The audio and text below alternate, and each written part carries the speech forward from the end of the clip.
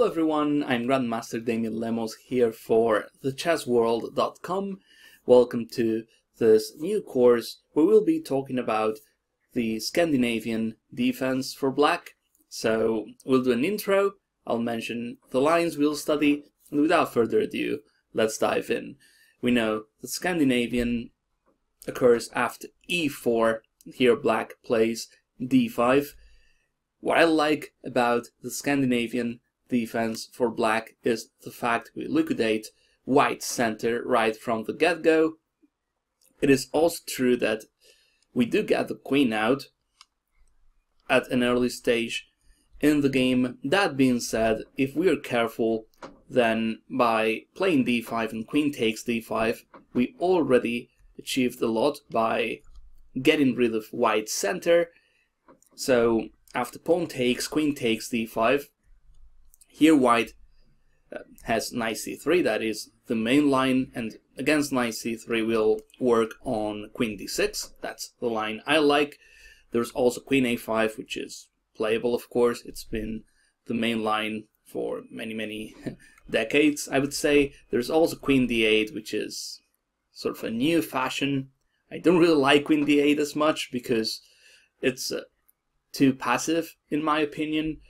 So queen d6 is the line we'll focus on. It's been played by top grandmasters, and I feel it gives us a lot of potential, not only to equalize, but to play for an advantage in the upcoming middle game. So that's the main line. Now, after e takes d5, queen takes d5, white has other possibilities as well. d4 is a move, knight f3, so we'll take a look at those as well. But before we do so, we have to analyze other lines, such as knight c3. So knight to c3 is, I would call this a subline. That being said, it's playable for white. There's nothing wrong with knight c3, so we should take a look at this line first. I usually, in my videos, in my courses, I like analyzing the sublines first, and then once we get rid of those, we move on to the main lines. So I feel that's also a good way to understand what's going on in an opening defense. So hopefully we can do that in this course as well. So after knight c3, we'll start analyzing this line. Alright, so after knight c3, the line I like as black is d4. I like grabbing a lot of space. If when allowed, I like playing d4. We'll see, we could play e5, c5 as well. It's like King's Indian with reversed colors. I also have to say that if you're a Caro-Kann player, you can play c6, and you're actually transposing into a Caro-Kann. If you're a French defense player, then you can play e6, and you're transposing into a French.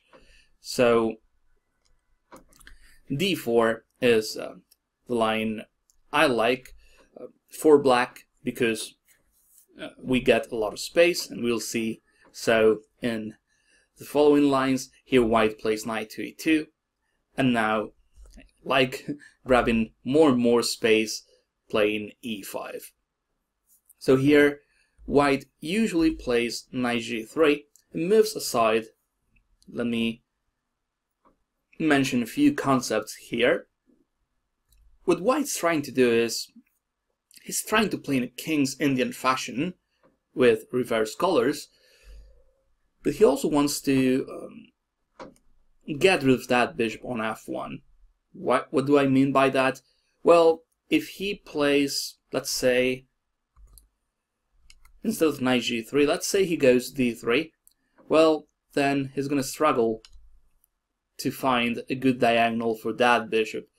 He'll play something like knight g3, maybe he'll play something like f4 to attack on the king side. Problem is, that bishop on f1 is what we call a tall pawn.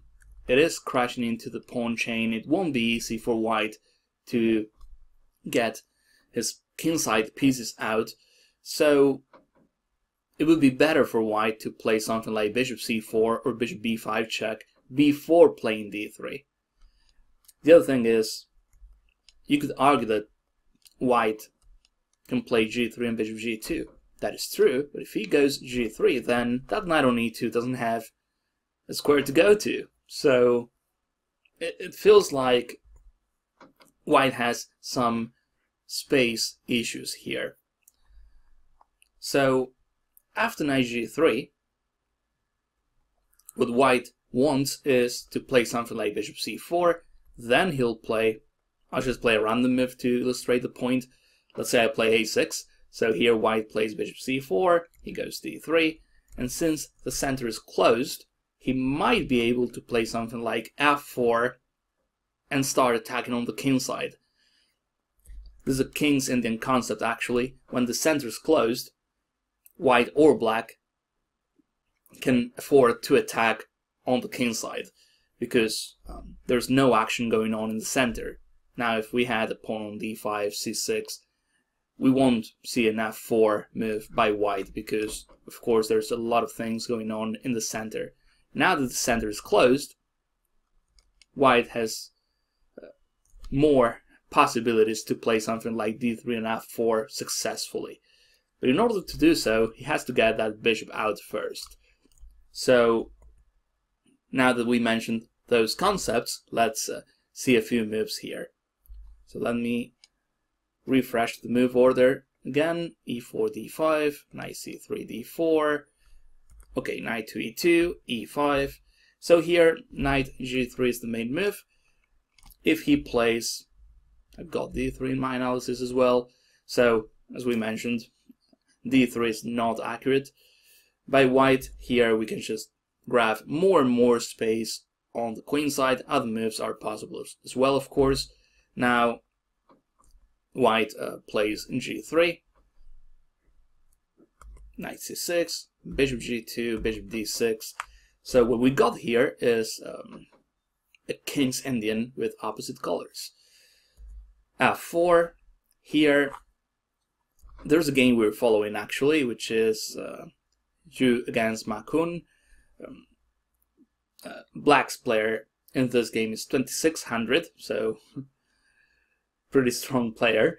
In this game, black played f6. Interesting, because we'll just keep on getting our pieces out. And the other thing I really like about this system for black is that we don't really have to castle kingside yet. We could, but if we castle kingside, then white is more than happy to start firing a kingside attack. That's what black would do in a King's Indian. Now we're analyzing this with opposite colors, so we should switch that position in our heads. Now, in our minds, that's what I meant. So here we could castle, however, we can be flexible and play something like bishop e6 or bishop d7. We can even try something like castling queenside. So this is a plan. What else can we do here other than f6? What I would do, taking into account my experience as a King's Indian player, I would play knight f6. Because if he takes on e5, this is a concept that happens all the time in structures like this one. We'll just establish a minor piece on e5. That bishop on g2 is not great. On top of that, we can play something like h5 and h4. It is full of weaknesses. Not to mention the e3 square. Knight g4, knight e3. Even bishop g4 is a possibility. I think our space advantage here speaks for itself. Now, if he plays something like f5, well, we could just castle kingside.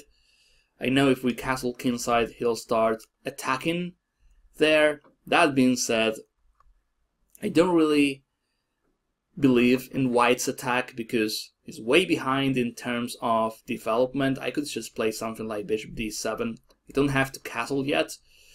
I can just stay flexible as black and start attacking on the queen side way before he gets his king side attack in. So I believe this is much better for black. So this line for white, when he plays an early d3, I think it's not precise. Again, we'll see that it is a better try for white to get that bishop out first, and then it'll be easier for him to start kingside operations. Alright, so after e5, let's see one more try by white, which is f4 right away. If he plays f4, I would just take. Knight takes f4. Now we've got bishop d6. We could try queen h4. Unfortunately for us, he's got g3 and we have to move our queen back. Bishop d6, on the other hand, is a great move. We get the bishop out for free, winning a tempi, attacking white's knight. And now we get a structure we've seen before. He plays d3. He protects the pawn on e4. He protects the knight on f4. However, that bishop on f1 is a tall pawn. We call a tall pawn a bishop that's crashing into the pawn structure, which is not as good as the other bishop, in this case bishop c1. So now, after d3, we also get the e5 square, which is a square we can use for posting a knight. So knight f6. Here, eventually we'll have ideas with knight g4, knight e3. For the time being, I think it's fine to just castle to finish our development, and then we'll continue our middle game strategy. Here white plays bishop e2. We can just castle, of course, and we'll be doing great as black. We can even be more precise and play something like bishop g4. And I really like this move because we'll remove that knight from f3, we'll just take it, and then we'll post our knight on e5. So let's say white castles. Now we can simply take, bishop takes, can play knight e5. I think the ancient likes bishop e5. I think knight e5 is easier to play. So here we get the center under control. It won't be easy for white to attack anytime soon. I really like my knight on e5. We'll castle, and then we can keep on expanding on the queen side. So I feel this is a great example of why white might struggle with his light squares bishop in this line. So now that we saw some of the soft lines here, let's see what happens if he tries getting that bishop out via c4. Alright, so after knight g3, here a key move, bishop e6. I really like this approach by black because we actually stop bishop c4. Now, let me show you what happens if we play, let's say we play natural moves, for instance c5. Okay, after c5, he can play something like knight to f3, we go knight to 6, we protect the pawn on e5. Now, on top of bishop c4, he can try bishop b5 as well, attacking the knight, attacking the pawn on e5. So, here, for instance, bishop b5, winning a tempi, I'll play bishop d6. Okay, now, he can just castle. I'll play, I don't know, knight e7, makes sense, connecting knights. He'll play d3, so here I'll castle. This is fine for black too, I'm not saying this is wrong. What I'm saying is, white, we're accommodating him because we're playing with what he wants to play. He got the bishop out of the pawn chain, he'll probably swap that bishop off, maybe on c6, perhaps at some point if we, let's say he goes I don't know, h3, just to make sure we don't play something like bishop g4. Maybe he'll try knight h2, maybe he'll try f4 one day. So let's say white plays a useful move. At some point, he might swap that bishop off. That's a good deal for white because now he'll basically get rid of that bishop. Let's also point out that bishop e6 is our best bishop, and bishop d6 on the other hand it's okay, but it would be our tall pawn in this position. It is crashing into c5, e5, d4. So this is equal in my opinion, but I feel this is what white wants to play. Center closed, his bishop is out of the pawn chain. It'll be easier for him to attack on the king side. Maybe one day he'll try knight h4, knight f5, knight g5. Maybe he'll play f4, f5.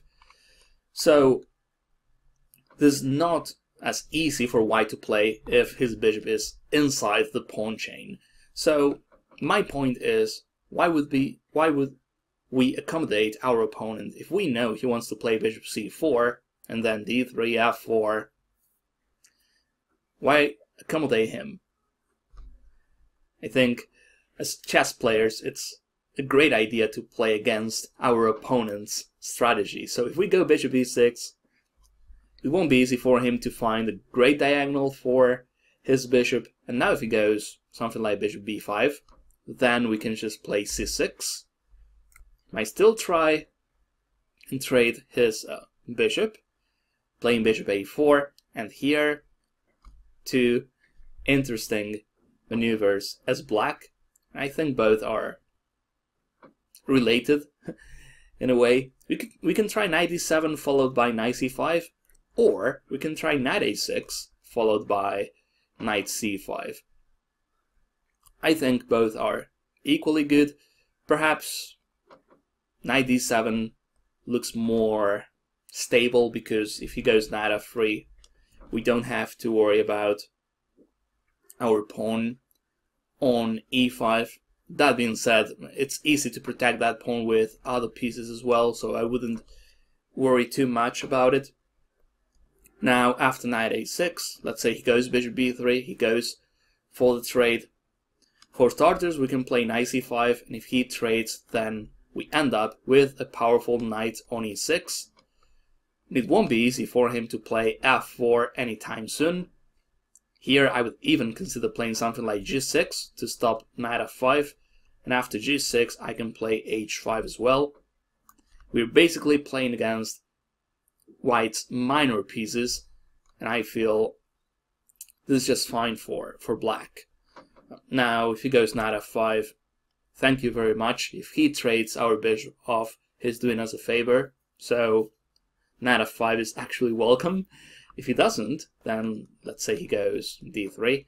Now I can still get my pieces out, and I can also play the g6 h5 idea. See, we're playing against his pieces, and we're playing against his plans. He won't attack on the king side, he won't play f4. Now, that's not likely to happen, let alone here when we got a knight on e6. So we are making the most out of our space advantage. Another concept I learned whilst analyzing this line is here, okay, bishop b5, c6, bishop a4. Now we could play, knight a6 again. What we could play here after bishop b3 is, we could take. Knight c5 is the line we just saw. We could take. Now, he won't take with the c2 pawn, that doesn't look great at all. Now if he takes with the side pawn, then we can play d3. And we are breaking his harmony on the queen side. If he takes, then we play queen takes d3. If he doesn't take, he'll have a lot of issues later on. We can relocate our knight to e6.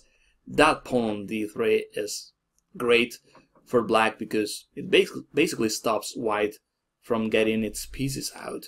So I think white has a lot of issues here from the positional point of view. So after knight g3, bishop e6. Let's see what I got as the main line here, which is knight f3. Okay, there's another game you'll find in the PGN files where white played bishop e2. I don't think that's a good line at all, so let's see what happened in the main game, which is Goemer against Van Belly. You'll find that on the PGN files as well. So after knight f3, black plays f6. Now we'll see we build a nice pawn chain. We make sure we keep our space advantage stable. And I feel f6 is a must-play move. We can play knight c6 and knight d7 as well. However, if we go knight c6, then he's got a reason to play bishop b5. Again, we've got resources there. I don't feel that's better for white per se. That being said, there's no need to allow that. Knight d7, it's interesting because we can always, if he goes bishop b5, we can meet that with c6. So knight d7, it is interesting. However, f6 is the best because, as we mentioned, we keep a solid pawn chain, and then we can play c5, knight c6, bishop d6, knight e7. We can find the perfect setup for our pieces whilst keeping our space advantage. So here white has a dilemma. He has to make a move on the king side. He has to show us his cards. What do I mean by that? Well, he has to move that bishop on f1, probably. If he doesn't, then he has to play d3. What else? If he goes d3, we know how great this is for black, because he won't be able to play something like f4 anytime soon. He'll struggle to find good squares for that bishop. In fact, e2 is the only square. So d3 is way too passive. And if he doesn't play d3, then what else? He has to look for other ideas such as c3. In other words, after f6, white has to make a move. We'll soon know what the game is going to be like when we see white's move. So here, c3 and d3 are the main moves I see for white in this position. Now, if he goes bishop b5, again, we can just play c6 and knight a6. So first, let's see d3 real quick. If he goes d3, now we can just keep on getting our pieces out. Here we've got a golden opportunity, and that is bishop b4 check. And here I'm talking about positional concepts. By playing bishop b4 check, he won't play c3, of course, because we win material. Knight d2 is way too passive. If he goes bishop d2, then we can just take. Now, what we achieved by playing bishop b4, we swapped off our worst bishop. Imagine we play c5 now. We got a fantastic pawn structure. We're left with the powerful bishop on e6. That bishop is perfect. And white, on the other hand, is left with bishop f1, which is crashing into the pawn chain. We'll soon be able to play something like c4. We'll keep on getting our pieces out, and our space advantage is getting bigger and bigger. White doesn't have a lot of attack. On the king side, I don't see anything. It's easy for us to stop any threats on the king side, and we might even end up attacking on the king side as well, because we get everything under control there.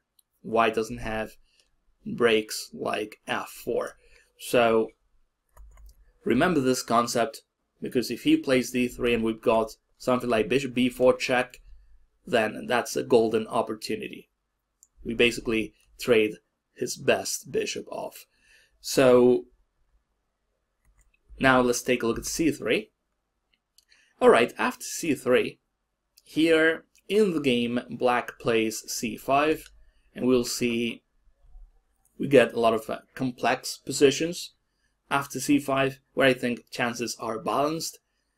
That being said, as black, I will strongly consider playing d3 here, because as white, it won't be easy to get pieces out. We've seen a line like this before. And it's not easy for white to attack the pawn on d3 either. What can white play here? We might even, if we're allowed, we might play c5 and c4, and then we'll make sure we keep that pawn on d3 forever.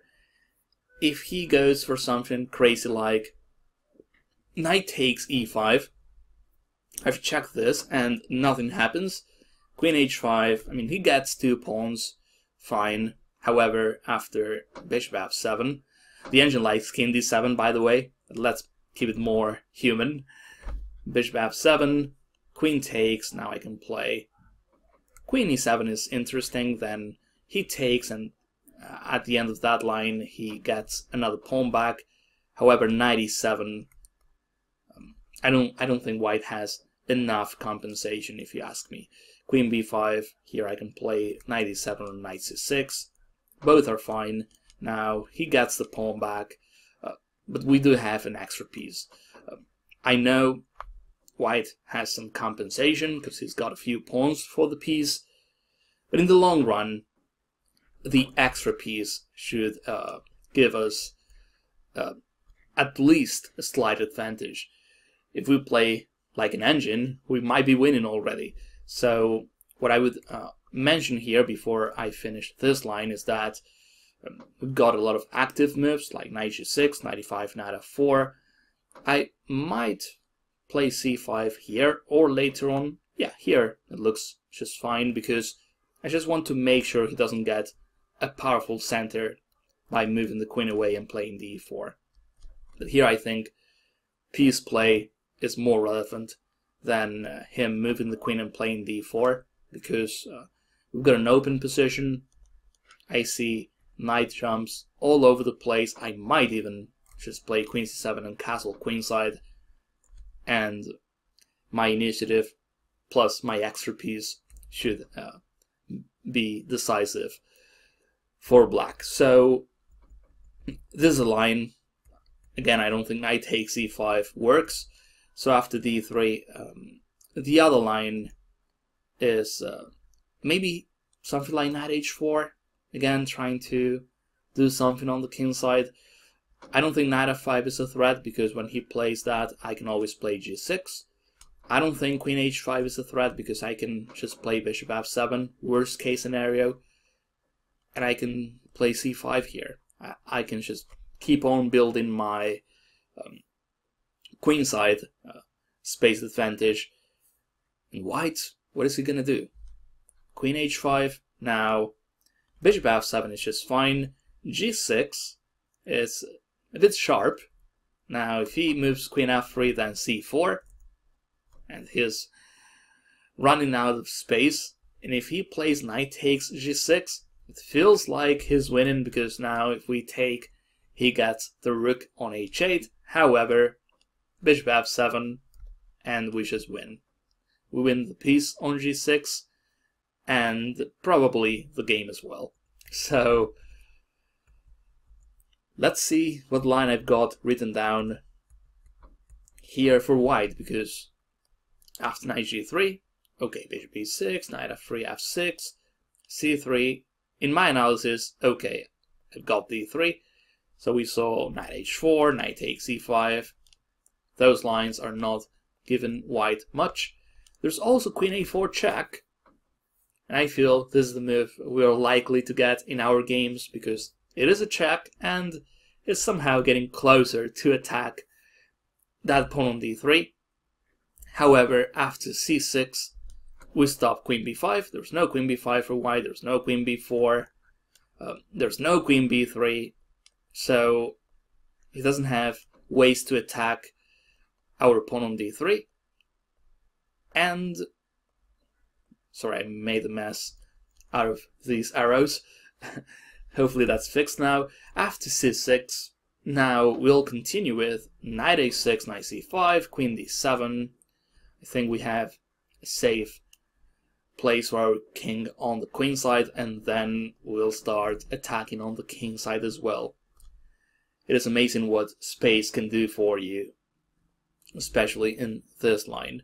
So d3 is the move I would play as black.